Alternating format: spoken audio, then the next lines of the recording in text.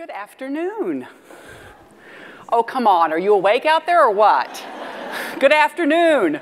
There we go. I'm going to talk about a topic that is near and dear to my heart. But I will make a confession that it's not near and dear to my heart because I was good at it. It was near and dear to my heart because I was so terrible at it. I am the embodiment of what you think about as an academic who studies the thing they are worst at. And so I used to be someone who avoided conflict, who tried to go along to get along, and discovered quite a while ago, because I've been at this for a long time, that that didn't work out so well. That avoiding conflict really does not bode well for my ability to have influence and to have an impact in the world. And so what I started studying was negotiation. And I have been studying negotiation for a very long time now with the intent of trying to figure out how to be more effective, how to help people get more of what they want from their negotiated interactions. And there are a couple of things that I've learned along the way I want to pass on to you. And the first thing I want to talk about is that one of the biggest challenges people face when they think about negotiation is that they view negotiation as a battle. And that when we're thinking about engaging in a negotiation, we're already putting on the battle armor. And that battle has the following characteristics. I'm going to try to get stuff from you you don't want me to have. And I'm going to try to keep you from getting my stuff. And as soon as I walk into an interaction with another human being like that, with that mindset, with that battle armor on, then we are preparing, because they're going to do exactly the same thing. They're seeing I'm prepared for a fight. They're going to get ready for a fight, and we have a battle. And oftentimes, when we confront that kind of interaction, it becomes more important for us to win than really what it is over which we are negotiating. So we privilege winning beyond what it is we might walk away with. But what that battle mentality also does is it limits what we negotiate. Because for so many of us, the challenge of negotiating is that because we have to get into a battle, there are so many people with whom we don't want to pick a fight. I mean, it's pretty hard for me to negotiate with my dean if what I have to do in that process is pick a fight with him. Why would I want to do that? So what I want to suggest is that there is actually a better way. And what I first want you to do is I want you to broaden your definition about what is negotiation.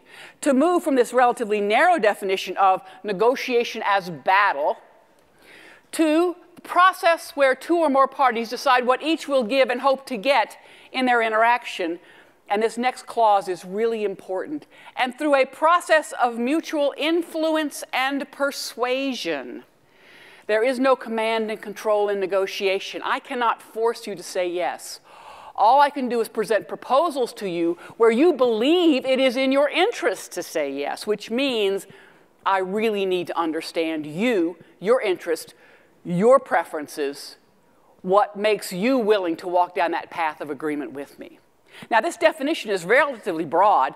It can span negotiations that we typically think about as structurally adversarial, to ones that most of you probably don't even think about as negotiations. So that structurally adversarial one, a couple of months ago, in response to my giving in to my addictions, I like horses, so I bought another one.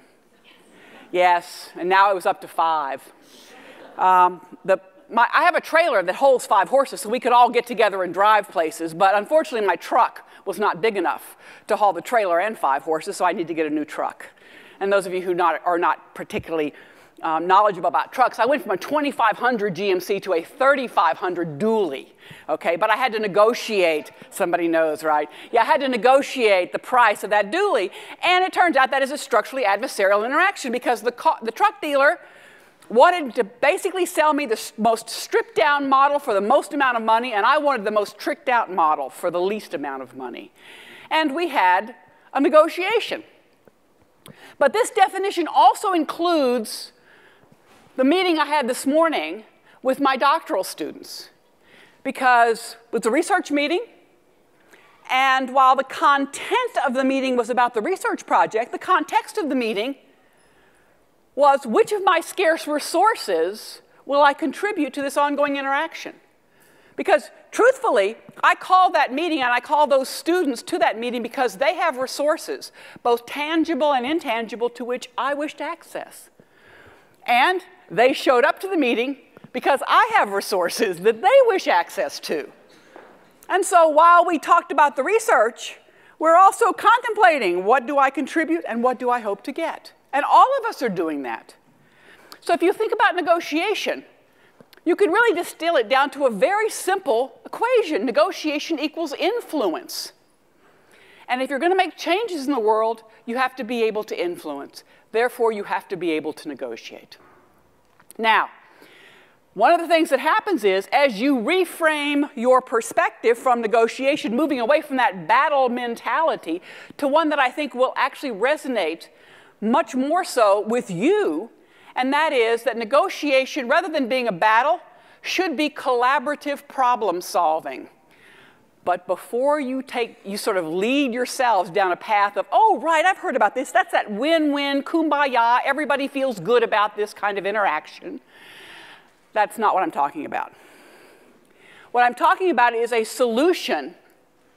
You're looking at problem-solving solution is one that makes you better off than your status quo, better off than your alternatives, better off than had you not negotiated. Now, you're probably thinking, that's a pretty low bar. Why would I negotiate to be worse off? But don't think too hard. You'll have to think back in your own history, and I suspect you will find, without much difficulty, a situation where you voluntarily agreed to an outcome that made you worse off. Nobody had a gun to your head. You said, sure, you privileged agreement over the quality of the deal. So it turns out it's actually a relatively high standard. I want to be better off than had I not negotiated. But because there is no command and control in negotiation, I've got to find a solution that not only makes me better off, but at least keeps my counterpart whole. Because otherwise, there is no reason for them to walk the path of agreement with me. Now, if you move from a battle mentality to a problem-solving orientation, what happens is so many more things become negotiable. Because now you don't have to worry about picking a fight with the person across the table. And so what I want you to think about are all the situations on a daily basis that you could basically create an influence attempt because you understand how to be able to propose solutions to the problems that your counterparts face that make you better off. And that is sort of that's the summary statement of what we're trying to find when we negotiate. And it turns out that there are lots of situations where, with a little creativity, you can figure out solutions and frame them if you understand your counterpart and what they care about. When I interviewed here at Stanford for my position, I talked to a lot of faculty, a lot of senior staff, and the deans, and I listened very carefully to the challenges and the opportunities that they were describing that were here at Stanford. And they eventually decided to make me an offer, which I appreciate. And when we had a conversation with my dean about the compensation package, I used all that information that I had gained during the interviews to frame my asks in terms of solutions to the problems and challenges that Stanford faced. How could I, with my skills and ability and the resources that would be entailed in my compensation package, help me help Stanford? A problem-solving orientation. Not solving my problem, but solving the problem of my counterpart.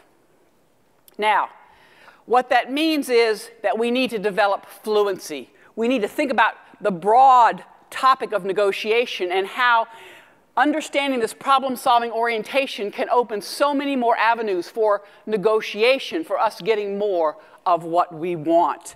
And developing fluency means I need to understand that there's more nuances in how to negotiate than simply coming there with a battle mentality. Now, one of the challenges that I face when I talk about negotiations is that so many people have drunk the Kool-Aid that the goal of a negotiation is to get a deal. the goal of a negotiation is not to get a deal. The goal of a negotiation is not to get to yes, regardless of what some other people have said.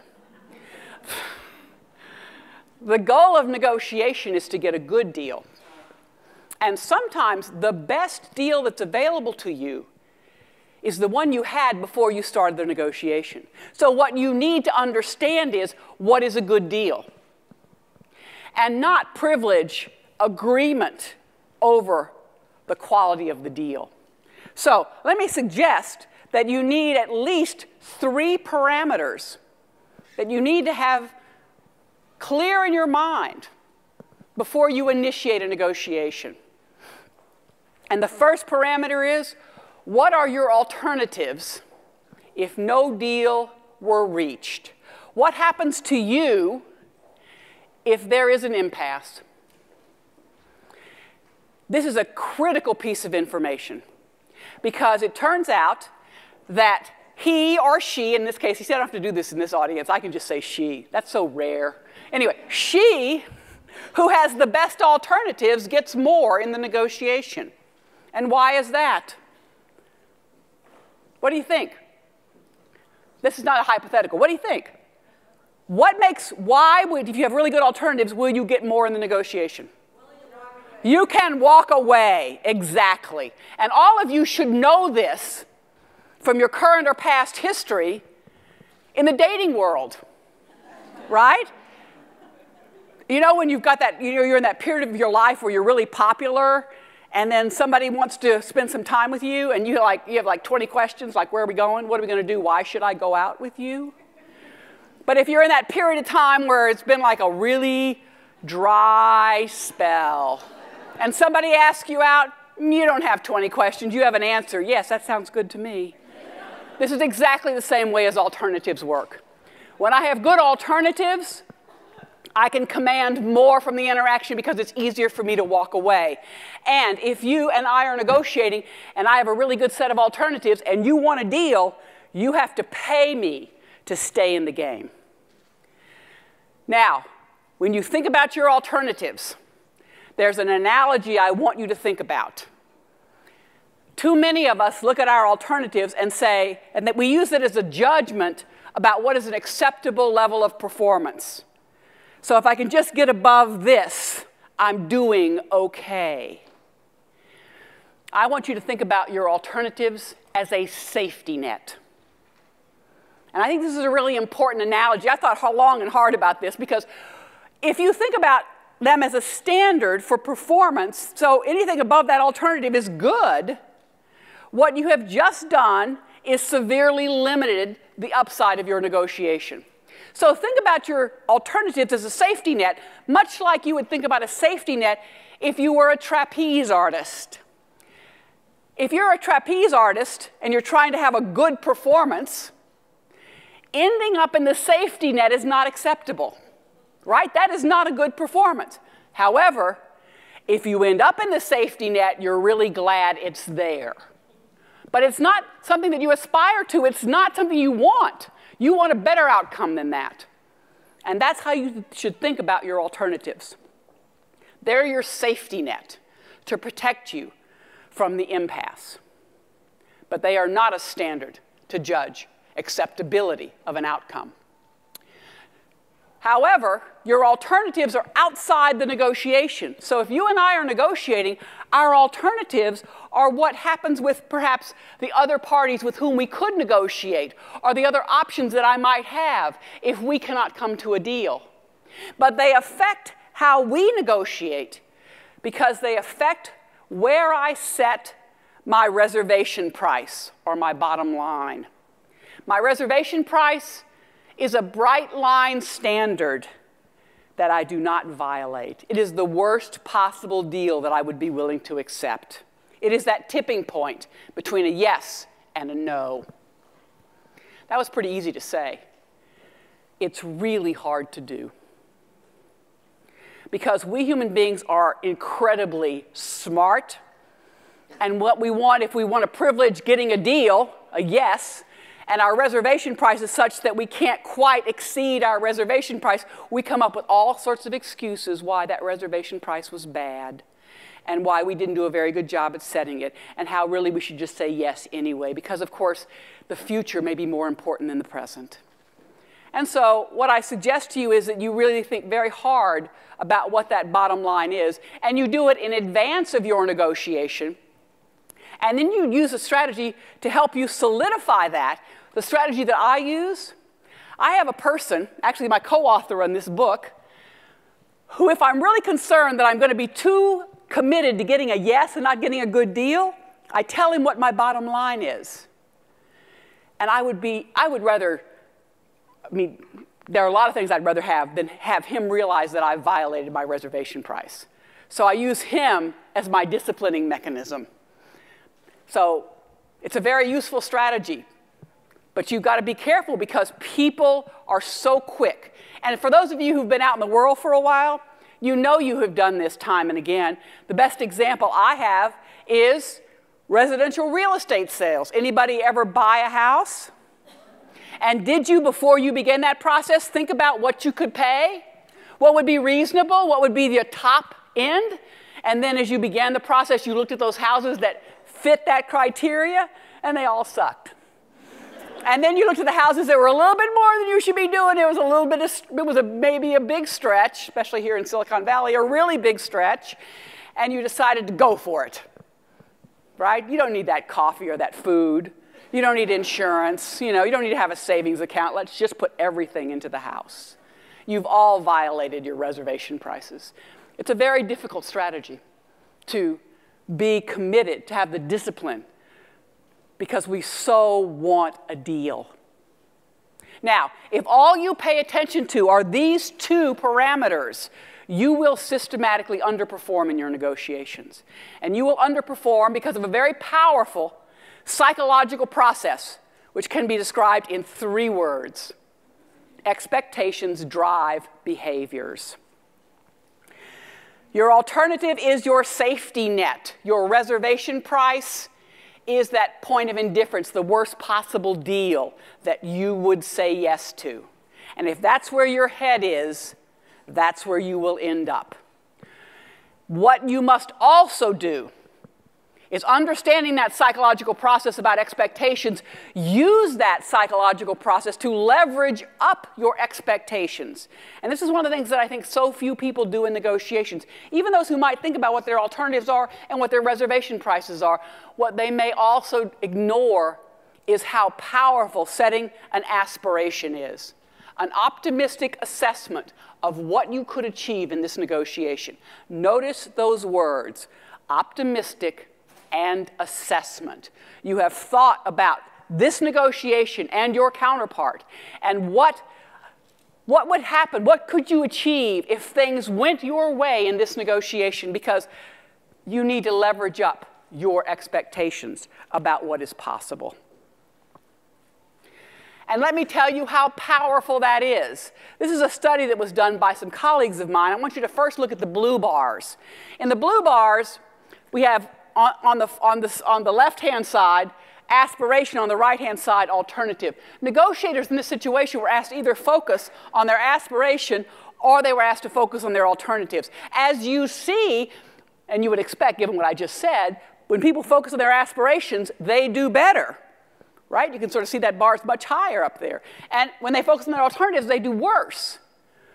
But here's the paradox.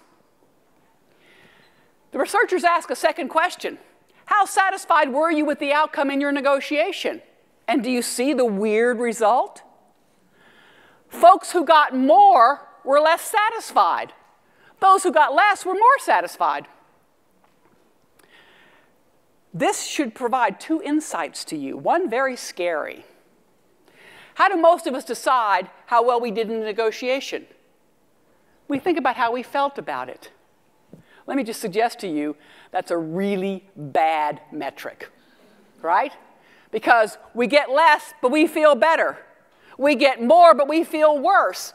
Why? How could this be true? What do you think? How do you explain this? Guilt. I haven't heard that one before. Have we got another hypothesis? Expectation gap, exactly. With my alternative, I exceed my alternative, so I feel pretty good about that. I don't meet my aspiration, and I don't feel so good about it. But on average, I get more. So at least you should have the discipline to realize that if you have an aspiration and you focus on your aspiration, you're probably going to feel worse about your negotiation, right? But you're going to get more of whatever it is you're negotiating over. But here's the second piece of insight that this study provides us. While I am going to have the discipline to focus on my aspiration, I'm going to talk to my counterpart in terms of their alternative. Because what's going to happen? They're going to probably exceed their alternative. They're going to feel really good. And because I'm negotiating with them, they're going to feel really good about negotiating with me, and which bodes well for future interactions.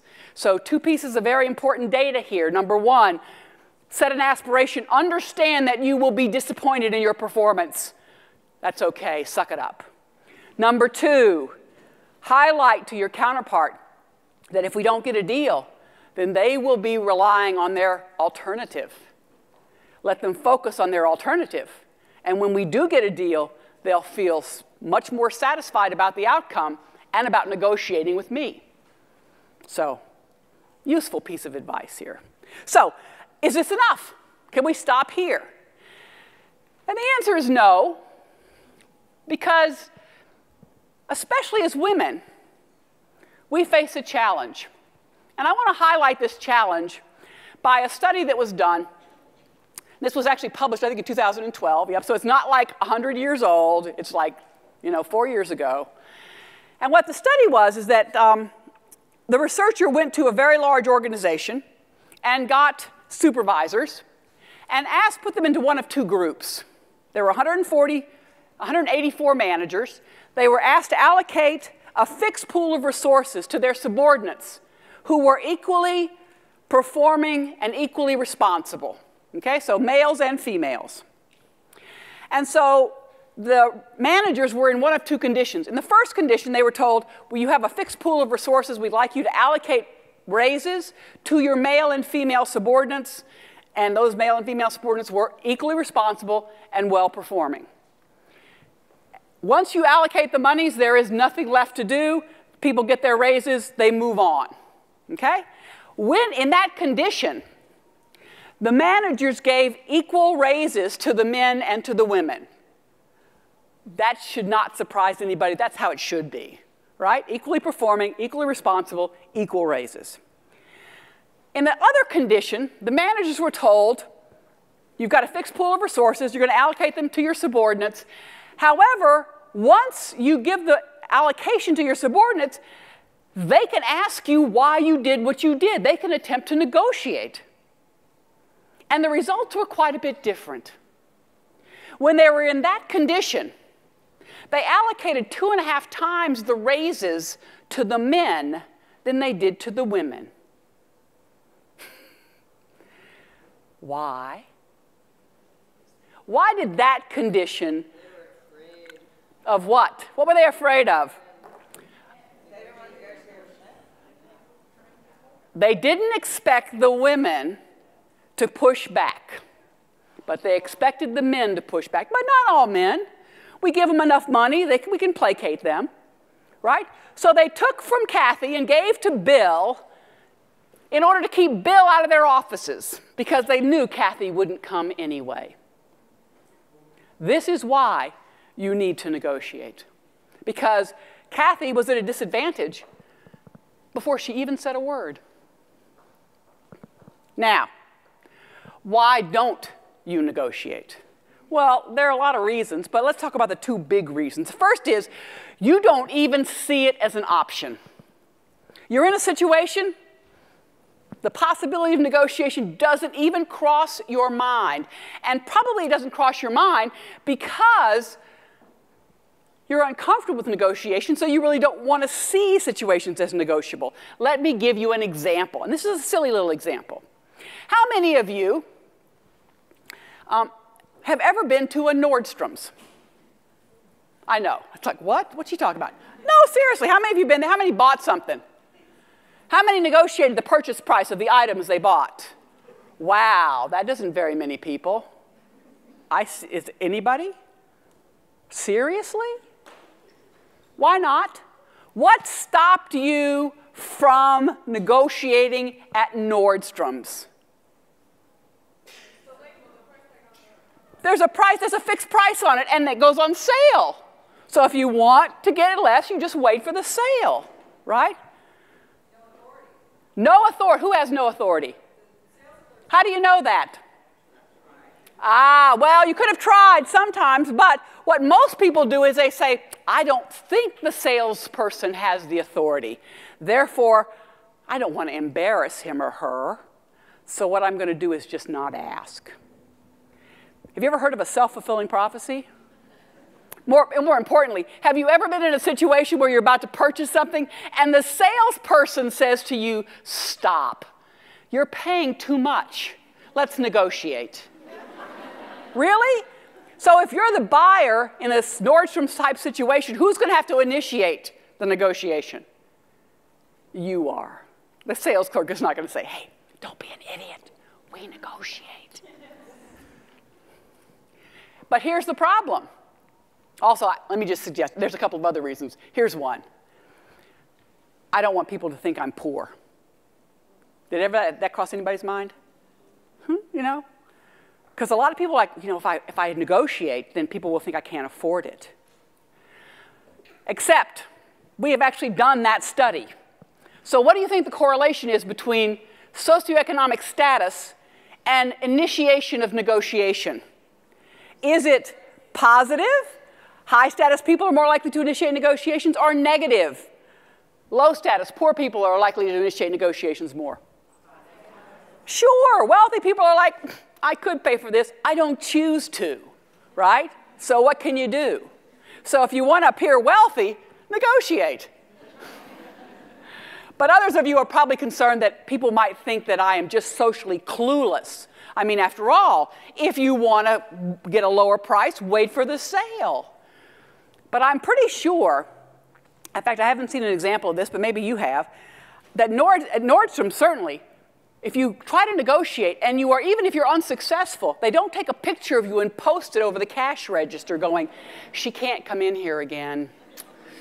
Bad behavior, right? So what happens is we have all of these rules that stop us. We don't even consider the possibility, and therefore they become true because we don't even consider them to be possible. So here's homework for you. There's a Nordstrom's not too far away. I want you to go out. I want you to find something that's a little expensive, something that you want, but it's a little expensive. And I want you to try to negotiate the price. I suspect that not all of you will succeed. But I suspect that if you actually did this and we did an assessment, you would be surprised at how many people do succeed. And so one of the challenges is, and I think this is actually really important, is if you're going to be a good negotiator, you've got to practice. And where better to practice than Nordstrom's? Because you might get cool stuff in the end, right? A little motivation. All right. Now, motivated misperception. We don't even think of it as an option.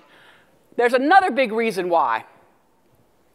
That is, there's a situation where I know other people negotiate. So it's not that I'm confused here.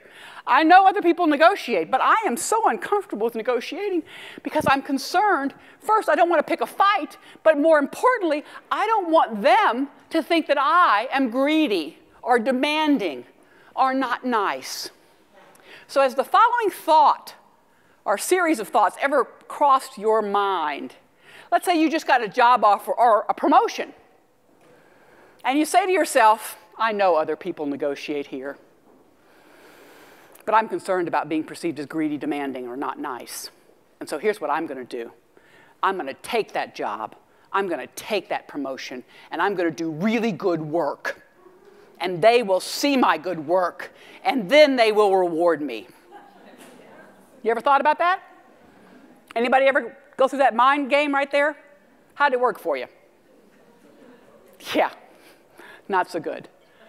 My dean, I think, actually likes the fact that I'm on faculty here at the GSB, at Stanford. There are times I even do things that make him proud that I'm on the faculty.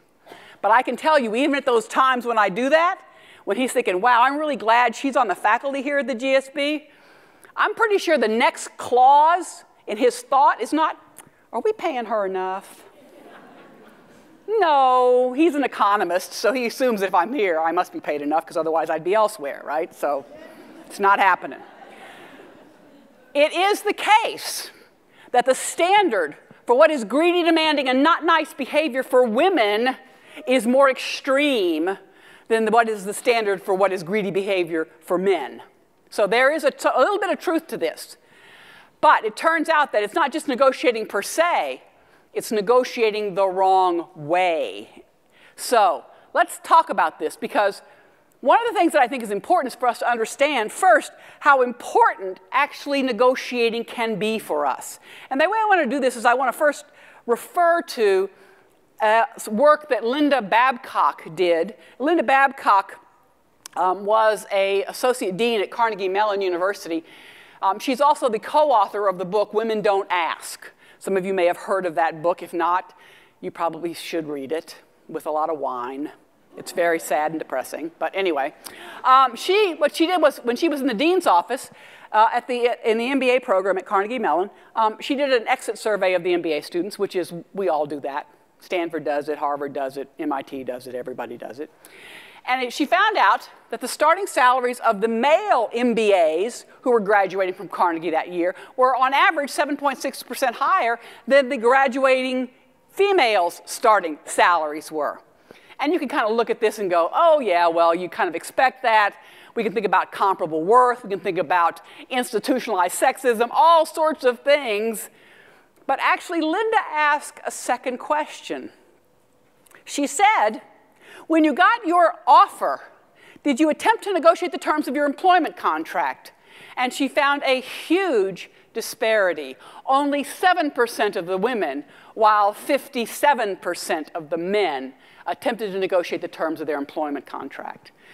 She wasn't done yet. She asked another question. If you attempted to negotiate, what happened? And what she found was no difference in success by gender. Those who initiated negotiations, on average, earned about 7% increases in their compensation.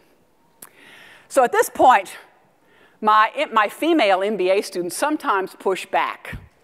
And they say to me, Professor Neale, they're very polite, Professor Neale, let's say I'm being offered $100,000. Is $7,000 really worth the reputational risk? And I am so disappointed in that question when it comes. And maybe not for the reason you think. But let's see if you do any better. Let's do a little thought experiment here. So, suppose at age 30, two equally qualified applicants, Chris and Fraser, get job offers from the same company for $100,000 a year. Okay? Now, Chris negotiates and gets a salary increase of 7.6%. So Chris starts out at $107,600. Fraser says yes to the $100,000. Okay? Now we're going to make two heroic assumptions. Number one, Chris and Fraser stay at the company for the next 35 years so we can see what happens. And number two, the company treats them identically. That is, every year, Chris and Fraser get the same 5% raise. Fast forward 35 years, Chris says, I'm done, I'm retiring at 65. How much longer do you think that Fraser will have to work in order to be as wealthy as Chris when Chris retires? And I want it in years. How many years longer does Fraser have to work? 5, 10. Oh, no, not yet. It's 8 years. So I look at my MBA students and say, okay, $7,000 is not worth it to you. What about 8 years of your life? How's that? Is that worth it? Kind of changes the discussion. Because this is the correct, and by the way, this is a very conservative estimate. Because it can only get worse. Watch this. Chris and Fraser, they start off pretty close to each other, right? Over the ensuing 35 years, this difference becomes over $100,000 a year difference. How does Chris and Fraser's salary difference, how is that explained by the company? Does anybody say, oh, you remember 35 years ago, Chris negotiated, but Fraser didn't? Is that what they think? What do they think? Chris is more valuable to the company. We're not going to give Chris that stinking 5% raise. We're going to give, over the 35 years, we're giving Chris 5.5%. Now, you wouldn't even notice that, okay? 5.5%. Well, now, 1% with a 0.5% difference, how much longer now?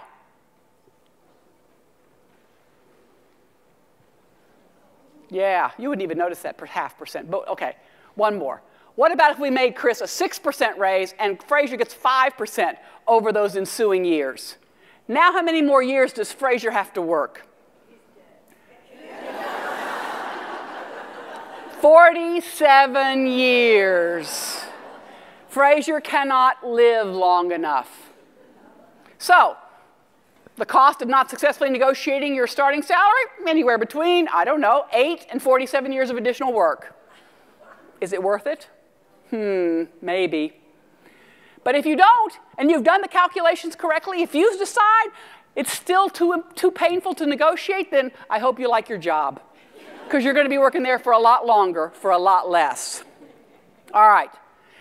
Expectations drive behavior. One of the challenges is, historically, that women have had lower expectations. So you can couple lower expectations with this differential metric for what is a greedy, aggressive behavior, and you see why women don't negotiate. But let me just tell you that it really is all about expectations. Researchers did a study where they actually had 2 different groups. In the first group, both males and females were asked to negotiate, and they were told the following behaviors. I have a label, negative male stereotype. They were told the following information. Negotiators who display the following behaviors tend to perform worse. They have a high regard for their personal interests. They depend on assertive behaviors. They rely on rational analysis, and they have limited displays of emotion. Those people do worse. They never said negative male stereotype. They just gave that description. In the other group, both males and females, they gave a different description. They said, negotiators who display the following behaviors tend to perform worse. They are passive or reactive in expressing their interest. They depend on their own listening skills. They rely on intuition, and they're willing to share those emotions. Those people do worse. Then each group was asked, please tell us your aspiration. What is an optimistic assessment of what you could achieve in this interaction? And here's what we found. If you look at the dark red versus the orange, the dark red are the females, the orange is the males. When they got the negative male information, the females had higher aspirations than their male counterparts. When they got the negative female information, the males had higher aspirations than their female counterparts. But this is aspirations. Nobody's negotiated. What happens when they negotiated? And what you see here is expectations drive behavior. When I believe that people like me do badly, I perform worse in the negotiation. When I got the negative female information, the women underperformed their male counterparts. But when the information was the negative male stereotypes, the males underperformed their female counterparts. Expectations drive behaviors. Why is it that women don't ask? I can tell you one big reason why women don't ask. Because women get punished, get backlash, when they negotiate for raises, single issue raises, I want to get more money, right, from male evaluators in ways that the male evaluators do not penalize male negotiators. But there's a little good news here. If your evaluator, your supervisor is a woman, she penalizes both. So at least the playing field's level. Right? It's like, yeah, whatever. So what caused this penalty was perceptions of being demanding and not nice. So now, what is a woman to do? Well, you need to ask differently. You need to pair your ask with a communal concern for your counterpart. Let me restate this. You need to use a problem-solving perspective. You need to find a way that what you want to achieve in this negotiation solves your counterpart's problems. That's what you're looking for. And that works especially good for women. Because think about this, if your concern is being perceived as greedy, demanding, or not nice, how hard is it for someone to think that you are greedy or demanding or not nice when you are helping them solve their problems? Does it take a little more effort? Yes, it does. It's worth the effort.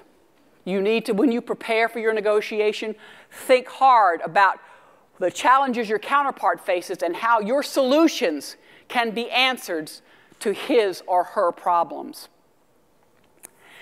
And this to me seems so obvious, but sometimes the obvious is the most poignant. If you don't ask for what you want, how will anybody know what it is you want? If you just hope that they will read your mind, you're going to be disappointed. Human beings are notoriously bad mind readers. So you need to ask for what it is you want. And what I suspect you will, when you start asking for what you want, you will be surprised at how often people will accommodate your request. One of the things that, I have a colleague by the name of Frank Flynn who does research on gifts and reciprocity, and what he finds is we way underestimate how willing people are to accommodate our requests. And so the first thing you need to do is you need to ask. But here's the bright ray of sun here, because some of this is pretty depressing. If I am male and I negotiate for myself, systematically, empirically, I do better than my female counterpart negotiating for herself. But if I am negotiating for another, that is, a representational negotiation, women outperform men in representational negotiations between 14 and 22%. This is why I'm telling you it's all about expectations. You see, there's no penalty, there's no social penalty if I'm negotiating for others. There's only a penalty if I'm being greedy or demanding or not nice, but there's no penalty. I can negotiate like a lion for my counterparts, for my team, and I do. So let me just tell you one solution, one behavioral implication of this. Hire women lawyers. Seriously, they're less likely to negotiate for themselves, they're more likely to do a better job for you. Why would you not hire women lawyers? Okay, I just don't understand this. So, closing thoughts. You need to ask yourself. This data is, this is a very powerful piece of data and result. So you need to ask yourself, for whom were you negotiating? Maybe you're negotiating for your team. Maybe you're negotiating for your organization. Maybe you're negotiating for a better environment, a sustainable world. Maybe you're negotiating for all those women who come after you, who people expect will not negotiate, and so they take from them and give to the guys. Maybe that's who you negotiate for. There are lots of opportunities for you to negotiate for the greater good. And so the question is, for whom do you negotiate? I use this all the time. When I negotiate, it turns out that I have 5 horses, 3 dogs, 13 chickens, and a husband. I'm the only one working in that group, okay? I am responsible for all of those mouths. So that's who I negotiate for. And if what you are concerned about is being perceived as nice, is being perceived as likable, I'm going to give you a little bit of bad news here. The further you move up in organizations, the further you move up in the hierarchy of your organizations, what you will find is the less people will like you. Because when you are a leader, you change things. You change things for the better from your perspective. And when you change things, you upset the status quo, and it makes people uncomfortable. So, if you really need to be liked, I have a solution. I've been married to my husband, same guy, not just married, but married to the same guy, for it'll be 36 years in November, okay? And I can be gone, I can be on road trips, I can be gone for weeks or a day, I can be gone this afternoon like I am. And I come home and he goes, "How was your day?" And I go, "Fine." my 3 dogs. I can be gone for 15 minutes, a week, right, an afternoon, and I come back and they're like, oh, thank you. We thought you were gone forever, and our lives were dull and gray, and we just sat down and laid down and just were sad because you weren't here. And when you came back, you made our day. We are so glad you were here. My husband of 36 years has never said those words to me. So if you want to think about being strategic in how you ask and willing to understand that being an effective leader requires negotiation, but being an effective leader means you may not be the most liked person in the world, get a dog. Or better yet, get a rescue. Thank you.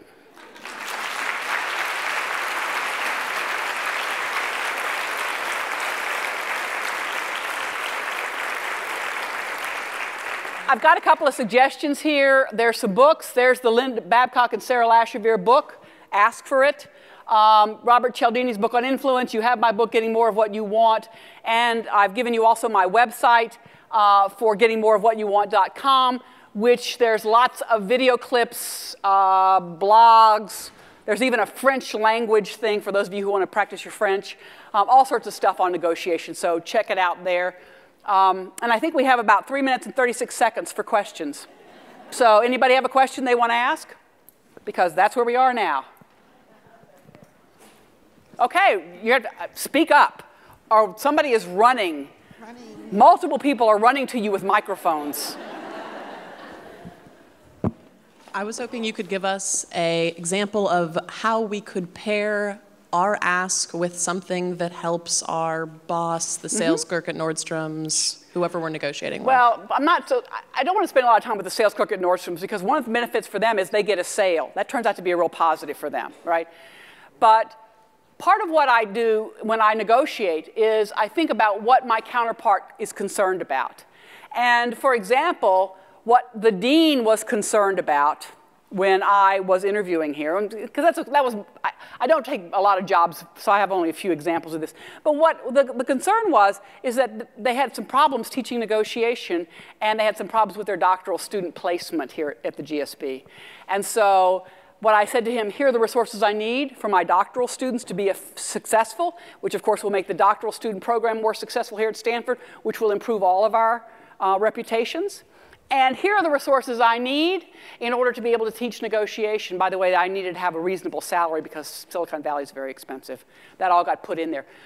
One of the things I want to highlight is that most folks will want to negotiate one issue at a time. And if I had more time, what I would have said to you is negotiate at a package level. Because one issue at a time begs a fight. And you want to be able to put things in a package that you can craft to be able to find a solution that reflects the unique contributions of both you and your counterpart. Other questions? There, I've got some more over here. I love the runners. This is great. I'm an ambassador. At one point, I was a senior VP of a company listed on the New York Stock Exchange.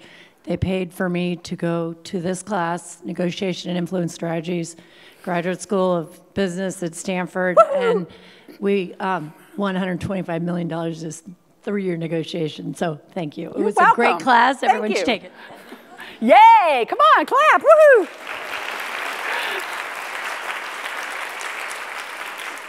Any more? Yeah, there's one over there. Raise your hand again so the microphone person So can I ask a question first? Because I have the mic here. Sure, where are you?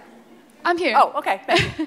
So that was amazing. My question is, I think a lot of times we need to negotiate with the same person over and over again. So that's a repetitive game. Yes. I wonder, do you have any specific suggestions if it is we need to frequently negotiate with the same person? Like in my case, I'm a grad student. So I'm actually negotiating with my advisor on a daily basis. And maybe in the future, I'm going to negotiate with my employer on a regular basis too. Do you have any specific strategy if it is like repetitive game? Absolutely. Let me just tell you, problem-solving orientation. You know, when I go to my dean to ask him for stuff or to negotiate with him, you can imagine that me, personally, I have a really high hurdle because I write books on negotiation, I teach negotiation, you know, I give talks on negotiation. And so whenever I open my mouth, the first hypothesis is she negotiating with us? And then they put on the battle armor, right? So what I do is I focus on, let's try to find a solution to this problem, because, and whether that's I'm working with my doctoral students on that or I'm working with my dean, so depending on where the hire, it's like I'm still using the same strategy. If you move beyond negotiation as battle to negotiation as problem solving, so much changes. And especially when you have a future. Because the last thing, as I said, that I want to do is pick a fight with my dean.